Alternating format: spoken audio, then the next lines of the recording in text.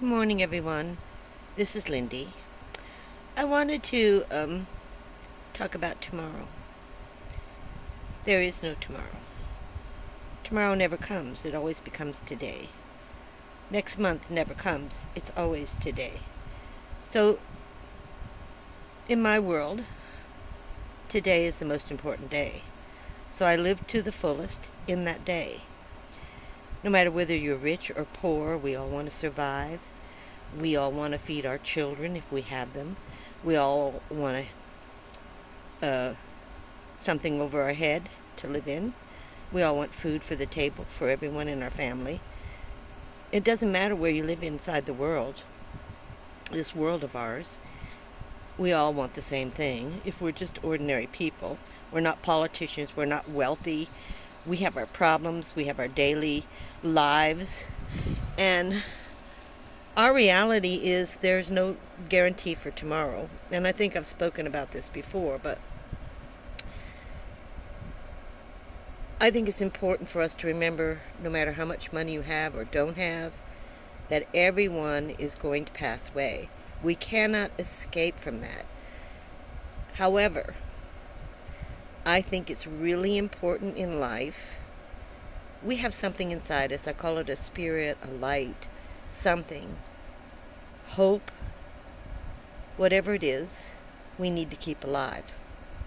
It makes us happy.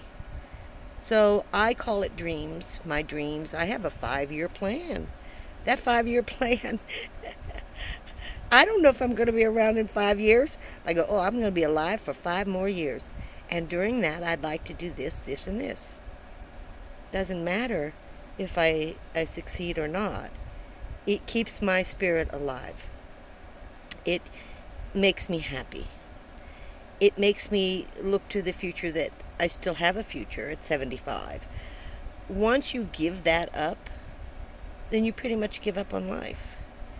So I want everyone to have something, a dream, to keep their spirit alive and working and happy. And whether you reach that dream is really not important. It's the dream itself. I guess I'm not trying to lecture you. I'm trying to give you my feelings. Today is very hard for all of us. We're having a very hard time. A hard time all over the world. The U.S. is not having as hard a time as some other countries. But it's going to get harder. And don't forget, you have to have that dream. Again, it's not important whether you reach it or not. I hope that you do. But that dream keeps that flame or that spirit alive for you. And I want that for you. So I want you to have your dreams. I want you to succeed. Regrets are just regrets. They're just a waste of time. We all did, in our lifetime, any action we took, anything we did to the best of our ability with the knowledge that we had at the time. Now I'm 75. I have a lot more knowledge than I did when I was 20. So I'm not going to regret what I did when I was 20. Regrets are just a waste. We lived our lives the best we could with all the information that we had at the time. I don't look back and say, I wished I could have, I should have done this. No. I did what I wanted to do at the time. Whether it was right, wrong, doesn't make a difference.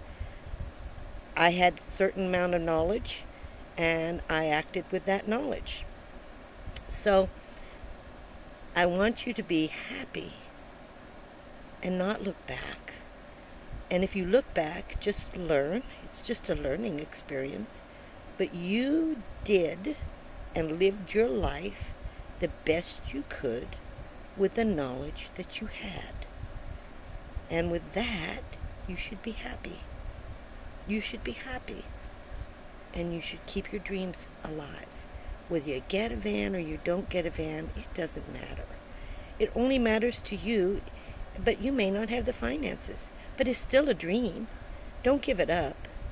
Don't give up what you want to do or think you want to do. It's a dream that keeps you alive, makes you happy. and colors make me happy, and having a dream makes me happy, and my YouTube channel makes me happy. So I want that for you too. So it's just a little, I don't know if it's advice or just a life experience that I'm giving you from what I'm learning and how I feel about myself. This is just me. This is who I am and how I think. One of the ways I think. Some of the ways I think are not, kind of crazy. But I just wanted to have that talk. And I hope everyone is doing well and trying to stay out of the heat. It's going to be 97 today. It's already 91 in the van with all the doors open and 3 fans going. But that's the way it is. That's life in the big city, as I call it, old-fashioned way. So I hope that you're dealing okay with the heat. I know everybody's got it all over the world.